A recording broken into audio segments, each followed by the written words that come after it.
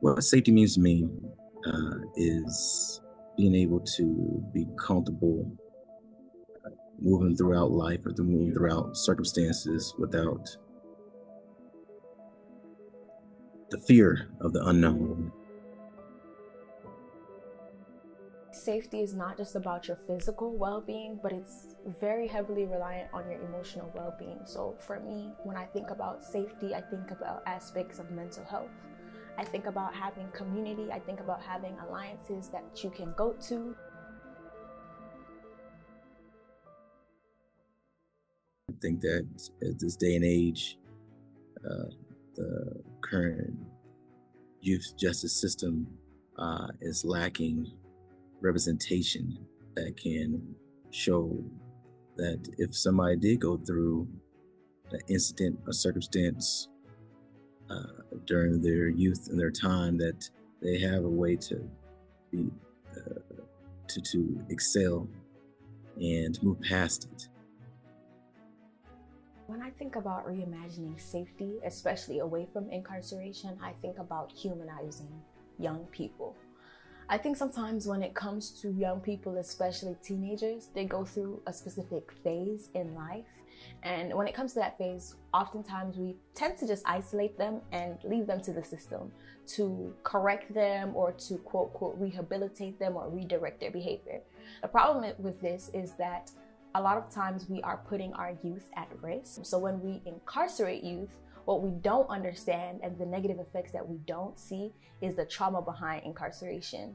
So that can look like sexual abuse, but it can also look like putting students, young people, with other offenders who have other traumas. So now we're trauma bonding instead of actually healing and actually creating a safe environment for those young people. I feel like if a juvenile is taken out of his environment and then placed in a different environment, he shouldn't have different things antagonizing him. You know, he should be able to completely, like, I don't know, elevate in that environment to the point where when he gets out, he's not even at the same point where he was at when he went in to be acting out as that way. We really do have a cradle to prison pipeline.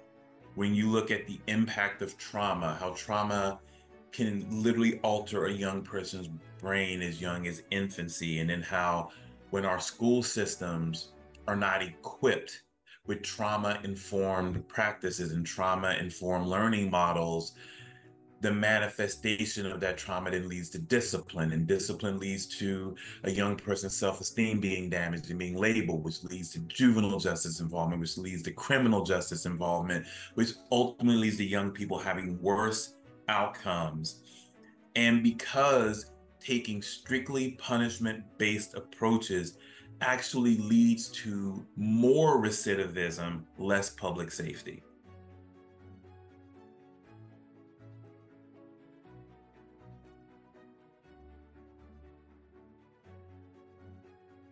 Community-based operations, organizations, program and services that's suited to see the needs of the youth, the families in a holistic way. And I think that that needs to be at the forefront of lawmakers. The subject of mental health is absolutely at the forefront of the overall growth trajectory for youth that are involved in some systems. However, I think the way of approaching mental health for a certain population is to not force them to be in your domain, but be willing and recognize that, hey, you can support healing from trauma, support co-concurrent diagnosis. Is best suited in spaces where your young folks or individuals that have been system involved feel comfortable being open to sharing.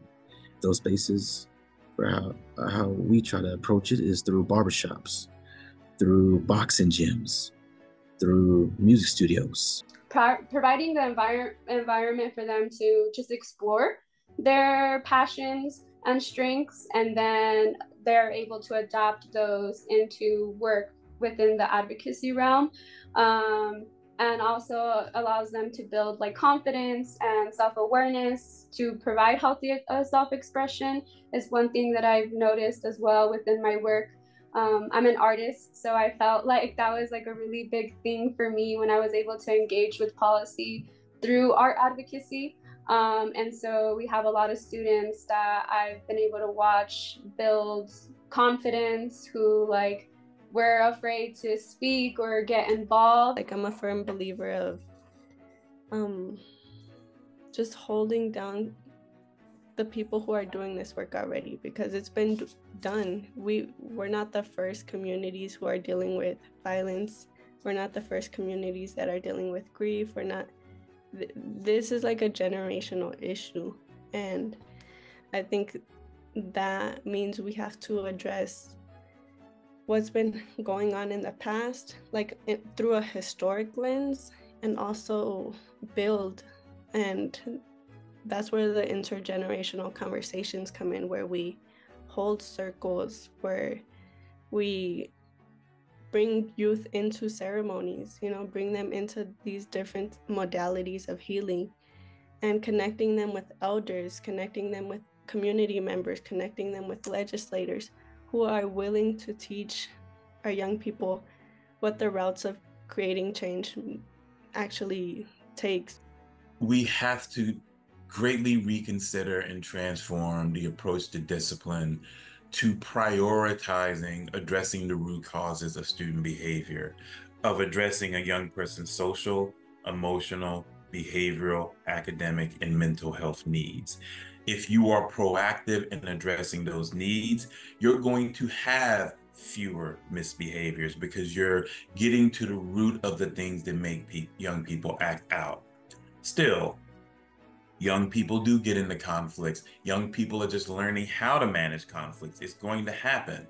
So at another level, you have to embed restorative practices, mediation, those types of models within the continuum. It doesn't always have to be punishment. If we truly believe in rehabilitation and we truly want young people to do better, you would have a welcoming circle when that young person came back into the community, where that young person could talk about what they've learned. They could talk about how things can be different, and members of that school community could say, this is how we'll help you do that. When it comes to youth safety, I want people to not just see these young people as juvenile offenders, and not to just see them as people who belong in the system because they're quote unquote troubled kids, but really look into perspective of not only how would you want your child to be raised, but how would you have wanted to be raised when you were young. So really putting it into that perspective allows us to not only humanize the youth and empathize with them, but really invest in them in a different way.